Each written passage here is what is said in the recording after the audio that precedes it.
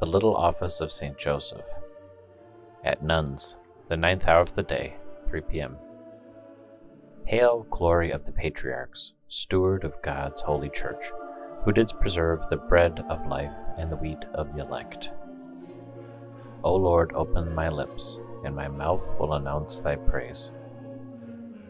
O God, come to my aid. O Lord, make haste to help me. Glory be to the Father, and to the Son, and to the Holy Spirit, as it was in the beginning, is now, and ever shall be, world without end. Alleluia.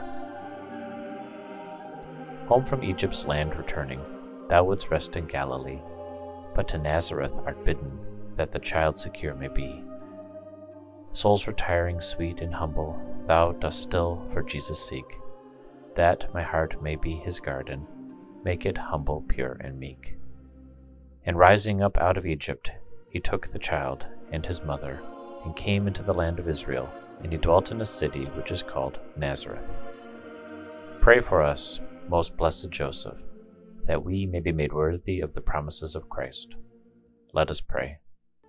O Lord, we beseech thee, may we be assisted by the merits of the spouse of thy most holy Mother, that what of ourselves we cannot possibly attain, may through his intercession be granted to us by thee, who livest and reignest God forever and ever. Amen. Lord, hear my prayer, and let my cry come unto thee. Let us bless the Lord. Thanks be to God. May the souls of the faithful, through the mercy of God, rest in peace. Amen.